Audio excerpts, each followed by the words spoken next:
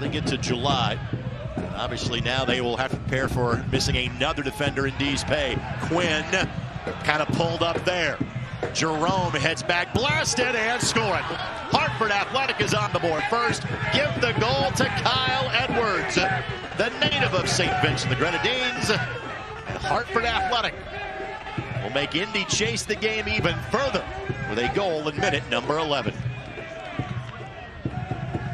This because of now you're potentially playing two men down.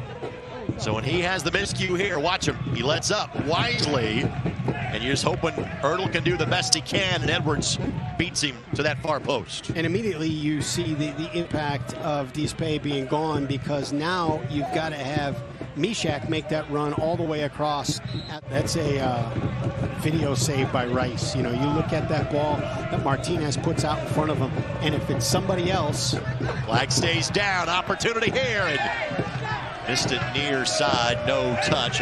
So Gustavo Risi is going to come in, and somebody else's night for the Indy 11 is going to be awfully short.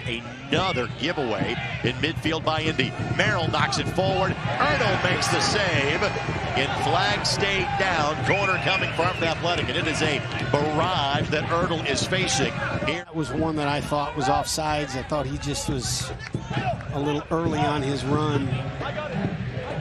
No, he's on, absolutely. Yeah.